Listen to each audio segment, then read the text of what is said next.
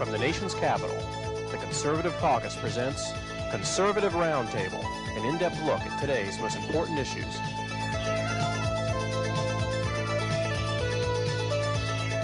Welcome to Conservative Roundtable. I'm Howard Phillips, chairman of the Conservative Caucus, which sponsors these broadcasts. We're pleased to have as our guest for this program a man who's been a friend of mine for decades, Mike Hammond.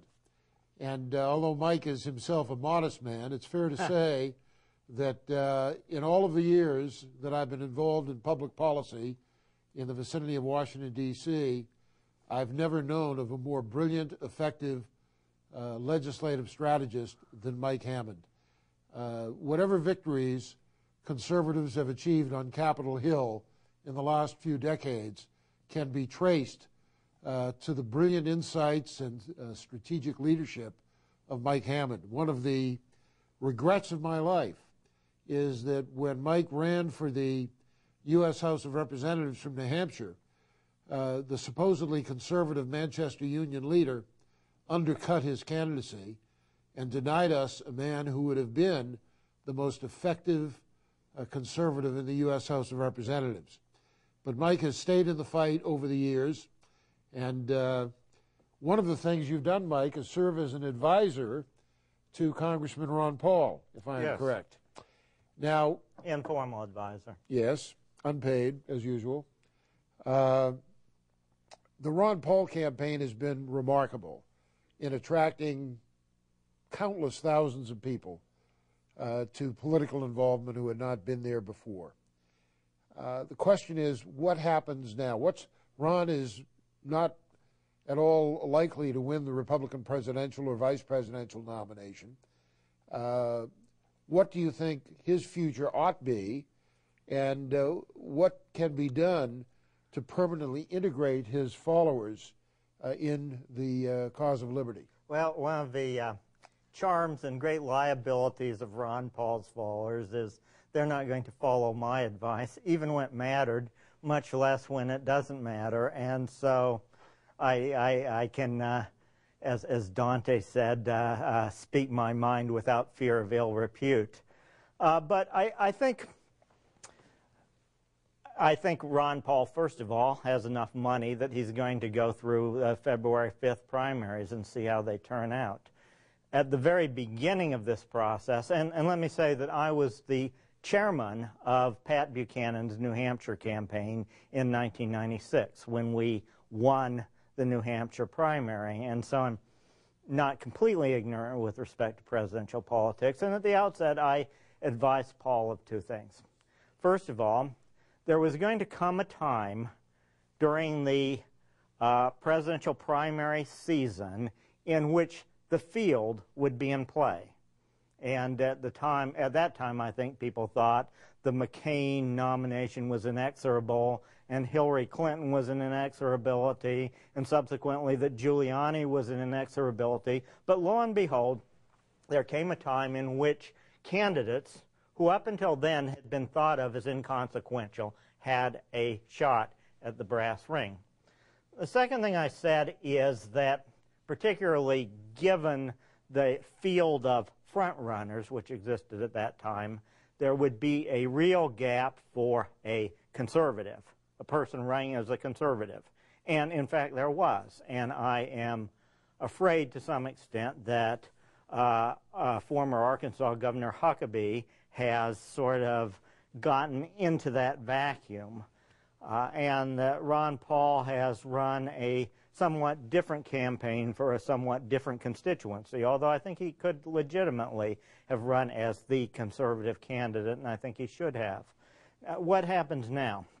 Well, I think, first of all, Newt Gingrich was not my favorite person in the world, but he did one thing right.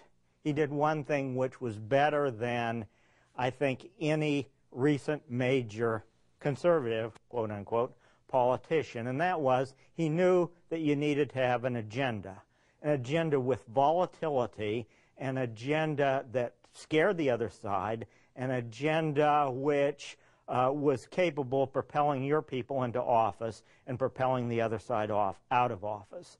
And I think that's what we need right now. an agenda, and we need at least a single senator who's willing to do what it takes to carry out that agenda. And I think that is, at this point, although I, have every hope that Ron Paul will do better on February 5th than I think he probably is going to do, I think at that point that's the future of the small government movement. Two questions. Is it possible or even likely that Ron Paul, having taken stands which go against the Bush stream of the Republican Party, may lose his congressional seat in Texas? And part B, assuming he holds his seat, does he have any chance, realistically, of being elected to the U.S. Senate from Texas? Probably no and no. So in other words, he won't lose his seat, and he won't be elected to the Senate. I don't know Texas politics that well, but I suspect that my understanding is that the machine, as it were, in Texas is going, which worked at one point very hard to ensure that Ron Paul didn't get elected to Congress, is also going to work very hard to ensure that he doesn't get elected to the Senate. But that's just my speculation. That's certainly far, far outside my area of expertise. And we could, if it were to happen, take Senator Ron Paul and save the country. So if it were possible for him to become a senator, why would that make a difference? Why would he make more of a difference than Tom Coburn? With the Senate rules being what they are, a single senator who does the right thing can basically run the country. I don't think Coburn's the best example. Jim DeMint may be the best example so far this year. Even though DeMint has questionable policies on trade. He's been chairman of the Senate Steering Committee, but he started out by killing the $463 billion continuing resolution, basically knocking all the earmarks out of it, almost killing the ethics lobbying bill, forcing the grassroots lobbying out of it, killing any freestanding resolution dealing with the Iraq crisis, and just right down the line. It's incredible when you look at it. I agree. DeMint has run the Senate, even to a greater extent. DeMint has been a very good senator. Prior to his election, I was concerned about his policies on trade. He supported fast track. He supported PNTR, permanent normal trade relations with Red China. But I have to agree with you, he's done a magnificent job as a member of the Senate. Now, putting aside for the moment what you said about Ron Paul's followers, leading them is like herding cats. If you were to coin a phrase. To coin a phrase. If you were in a position to herd those cats, what would you do with them? Well, we have, Ron Paul has the Liberty Committee, and he has a mechanism now which is capable of generating a lot of money and generating a lot of support for ideas. I would channel that computer mechanism he has on behalf of an agenda.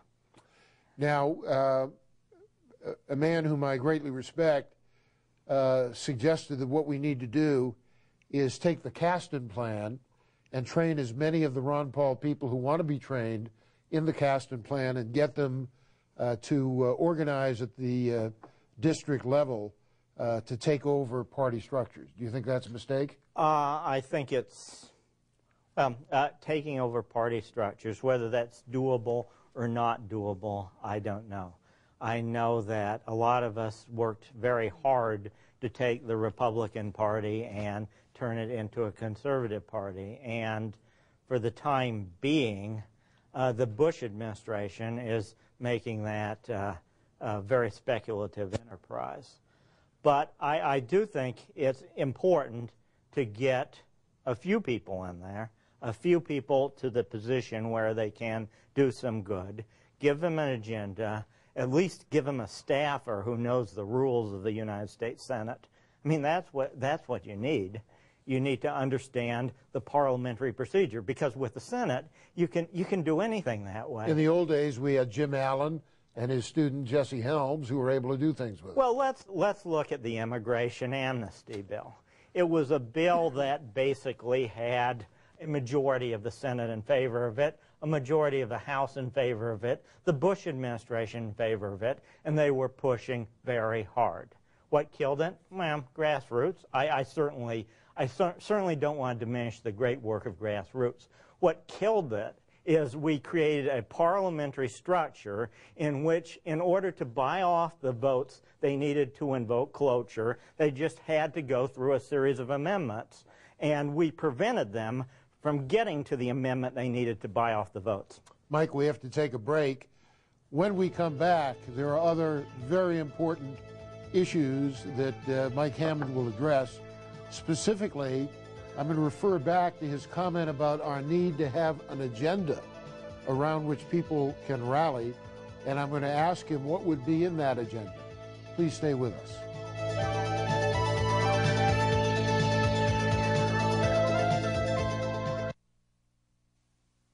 There are many conservative organizations, but the Conservative Caucus is unique in that our standard for evaluating public policy is the Constitution of the United States. Our goal is to advocate policies which conform to what the Constitution stipulates and to oppose those which undermine the Constitution. It's clear that the federal government has only those powers which are provided in the Constitution, which were initially delegated by the states to the federal government, or which were subsequently added by amendment. If we adhered to that principle, your taxes would be lower and your liberties would be more secure. The Conservative Caucus, www.conservativeusa.org or 703-938-9626. Here's how you can become a citizen lobbyist and influence how your representatives vote. Write a letter to your congressmen and senators. Speak out on a call-in talk radio program. Write a letter to the editor of your local newspaper and call the Conservative Caucus for more information at 703-938-9626. Come on, you're going to tell me that buying one imported towel is going to cost someone their job? Ever tried shopping for clothes with a 4-year-old? I can't be looking for where the stuff is made. Since 1980, nearly 500,000 Americans who make apparel and home fashions have lost their jobs, even though the quality of our products is second to none, which makes you wonder if it's foreign competition that's hurting us. So the shirt's imported. Who's it going to hurt? Or if it's us that's hurting us. Buy American, and Americans work.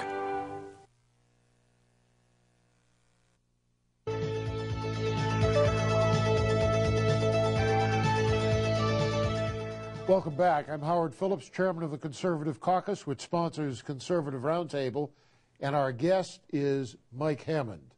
Mike is a longtime strategist on Capitol Hill for conservative causes, something like 18 years. And if his advice had been followed whenever it was given, this country would be in far better condition than it now is. Mike, you mentioned that one of the things that was good about Gingrich was that he recognized the need for an agenda. Yes. What should be our agenda? Well, at least 4 things come immediately to mind. Thing one, abortion. I mean, we've been treading water on that a long time. We're now patting ourselves on the back because only 850,000 babies are killed every year, and what a grand achievement that is. You know, I think if we could do one thing to end abortion, it would be to create, and Ron Paul won't love this probably, but a federal cause of action whereby any woman can sue an abortionist for the physical, mental, or emotional damage done to her by that abortionist, and create all sorts of incentives, legal fees, treble damages, and right down the line for those suits to occur. If we can put the Dalcon Shield out of business, I think we can put abortion out of business the same way. And, you know, we've had that language around for 20 years now, and we've frittered around the edges, and I've certainly played a major role in that, but we haven't done the fundamental things we need to end this genocidal tragedy of abortion in our times. Number two. Number two, guns. And I think this is going to be the agenda of And by the way, readers or listeners and viewers should know that you're a consultant to what is probably the best Second Amendment organization in America, led by our friend Larry Pratt, Gun Owners of America. Yeah. The major objective of that organization is going to be this year is to take the 140,000 Iraq veterans, people who have engaged in honorable service, who have sought help as a result of the traumatic incidents they saw in Iraq, have sought help with the Veterans Administration, and as a result have had their right to keep and bear arms stripped from them. And Gun Owners frequently without any notification Gun whatsoever. Owners was the only organization that fought against that. Absolutely. Even the National Rifle Association was on the wrong side of that issue. It's disgusting. It's immoral for you to take 140,000 veterans, guys who have served our country honorably in Iraq, and say, well, we're going to reward you as a result of your trauma which you suffered there. We're going to reward you by treating you like a criminal, by taking away all of your gun rights, and by, incidentally, if you inadvertently keep a gun without knowing that you're a prohibited person, we're going to make you a felon, arrest you, and imprison you. I mean, is there anything more disgusting, more contemptible than that? Number three. Number three, China. I should give you a little background to this. We were talking during the break about some of my good friends, Dave Sullivan, Quentin Cromlin, Margot Carlisle, and so on and so forth. One of the things, and Mike Pillsbury, one of the things we did during the 1980s particularly was to fund various movements behind the Iron Curtain to fight this scourge of communism. And incidentally, if you're looking for the single most genocidal regime in all of human history, don't look to Joseph Stalin, don't look to Adolf Hitler, look to Communist China. It's killed more people genocidally than any regime in human history, and yet we are cozying up to it. So you don't think it's a good idea for George Bush? And we are pumping money into it, and I mean, you don't even have to finish that sentence. Yeah. You don't think it's a good idea for George Bush? The answer is inexorably no. I mean, Bush... Whatever you're going to finish that sentence with, the answer is no. Well, I mean, I'm not a fan of FDR, but at least he did not sit next to Adolf Hitler at the 1936 Olympics. George Bush will sit next to Hu Jintao, the communist Chinese boss, at the Red Chinese Olympics. One of the things I did, well, I did several things. First of all, I drafted legislation which created radio and TV Marti. Secondly, I drafted the Sims Amendment, which kept the Reagan administration from selling out the Mujahideen, although you certainly wouldn't know it from watching recent films in that area. It should be Mike Hammond's war, not Charlie Wilson's. Okay, I don't take that credit for it, but the film did act as though the Congress were a unicameral legislature. But the third thing we did is we drafted legislation rebuilding the Solidarity Trade Union in Poland. And not every conservative thought that was a good idea, and there are some people who almost hit me over as a result. But I said, and as Vestia quoted me as saying, as a matter of fact, quoted me correctly, as saying we viewed Solidarity as our Contras. What would happen is we would build up Solidarity, they would overthrow their government, and as soon as the other countries in Eastern Europe saw that that could be done with impunity, they would all overthrow their governments too.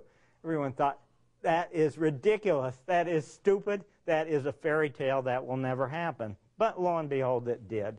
We should be doing the same thing in Cuba. We should be doing the same thing in China. Should be doing the same thing in North Korea and, frankly, Vietnam as well. How in heaven's name have we reached the point in which we have taken the successors to a regime more genocidal than Hitler's and turned them into our good economic trading partners? You mean Vietnam? Well, no, I'm talking about Communist China in this case, but I throw Vietnam into that classification as well. But John McCain vouches for them. Oh, well, in that case, I know what a high opinion you have of John McCain, and so I'll defer to your advocacy of his candidacy.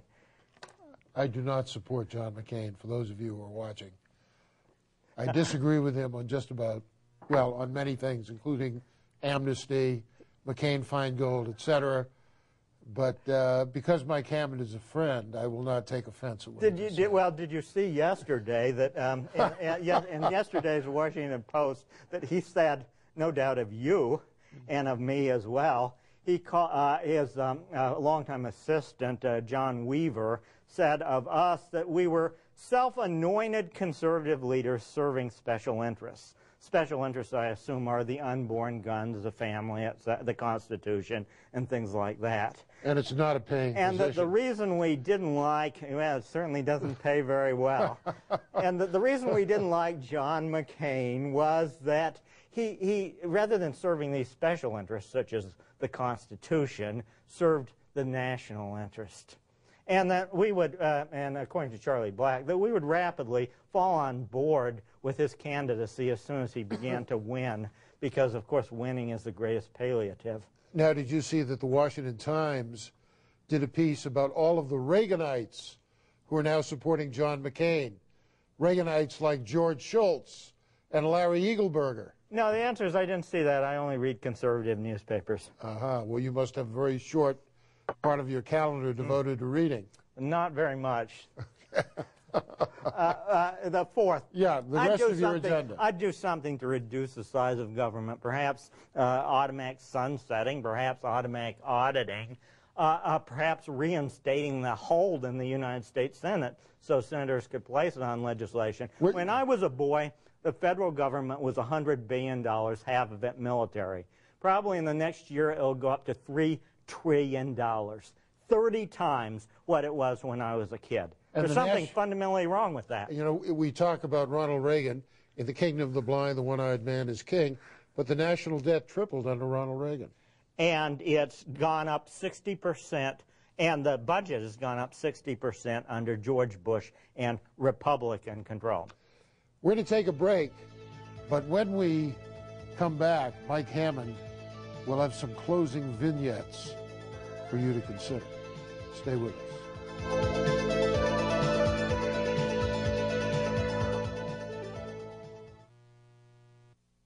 One of the top leaders in the Communist Chinese military declared that the United States is the main enemy of the Central Committee of the Communist Party of the People's Republic of China, which is longhand for what we call China.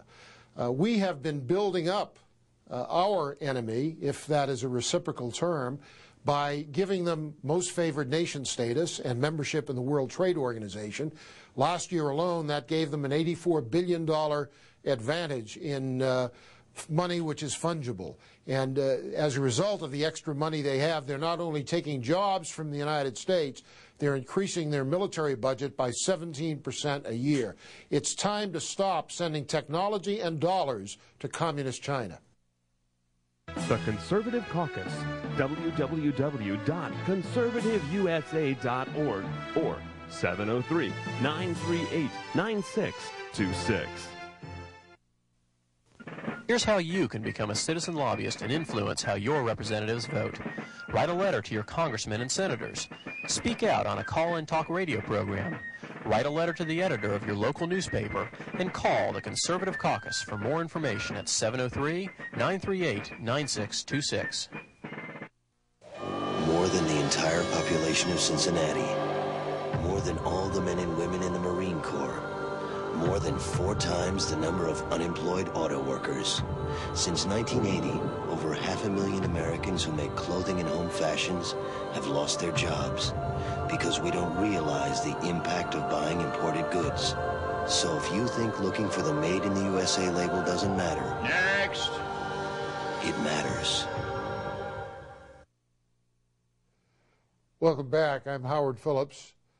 And if you're interested in the kinds of issues we discuss on Conservative Roundtable, as sponsored by the Conservative Caucus, you can check out our website, www.conservativeusa.org. You can fax us at 703-281-4108, or you can drop us a note at 450 Maple Avenue East, Vienna, Virginia, 22180. Mike, you really know a great deal about the real government of the United States, how it really operates. Yeah, I probably do. And you're a student of history. In your opinion, who are the 5 worst presidents in American history and the 5 best? Oh, I think you could probably take recent history and draw all of the 5 worst. How recent? Fairly recently. I mean, it's sort of indicative that federal government, as I said in the last segment, has increased 30-fold in the last 40 or 45 years, and all of our problems are a lot worse. In the top 5, let me guess if you would have these in. George Washington, number 1, No. 2, 3, 4, the good and 5. ones, the good ones. But the bad ones. Oh, you're talking about the top 5 worst. The 5 worst. You would certainly agree that Abe Lincoln is one of them. Well, Abe Lincoln was my relative, actually. But so, I don't know. Blood may be thicker than water here. All right. What about Woodrow Wilson? Woodrow Wilson, certainly his internationalist policies didn't do us any good. But I can tell you, no president prior to 1963 has spent so much money, so fundamentally transformed the federal government for no good purpose whatsoever. FDR, LBJ. And incidentally, that $3 trillion is just illusory. We have trillions and trillions of dollars of funded debt we can never repay. We're out of time. There's so much more we can learn from you. But thanks for sharing Thank you, Howard. this time with us. And thank you for sitting in on this conversation. Thank you. Stay with us.